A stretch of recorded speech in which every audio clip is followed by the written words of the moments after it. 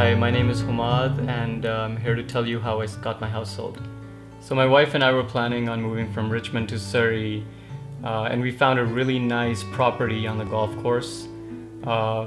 We put a down payment for $20,000 before the place was built, and there was 7 to 8 months till the place was going to be complete, and during that time my wife got pregnant. So Nomi mentioned that there were some challenges trying to get this house sold. One was that I had to pay a $5,000 penalty to get out of the contract with the developer, and there was no house to show. It was still under construction.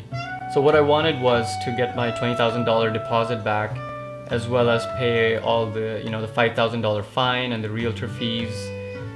So what Nomi helped me out with was come up with a marketing plan and a price point that made sense, and we decided to go ahead with that. In less than 90 days, Nomi found us a buyer.